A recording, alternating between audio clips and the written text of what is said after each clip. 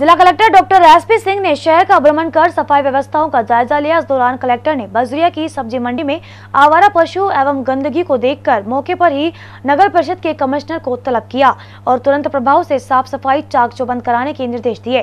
चौराहे पर बेतरतीब खड़े वाहनों को देखकर कलेक्टर ने नाराजगी जताई और ट्रैफिक इंचार्ज को बुलाकर खड़े वाहनों का चालान करने के निर्देश दिए। सब्जी मंडी में दुकानदारों से भी तय सीमा के अंदर ठेले लगाने के निर्देश दिए। सब्जी मंडी में पार्किंग व्यवस्था दुरुस्त करने के निर्देश भी सीओ को दिए। इसके बाद जिला कलेक्टर ने पुराने शहर पहुंचकर साफ सफाई की व्यवस्थाओं का जायजा लिया और अधिकारियों को उचित तरीके से सफाई कराने के निर्देश दिए। कलेक्टर के दौरे को देखकर नगर परिषद, जलदाय विभाग, बिजली विभाग के अधिकारियों में हड़कंप मच गया। आनन फानन में सभी अधिकारी कलेक्टर के काफिले में शामिल हुए और अपनी सफाई देते नजर आए।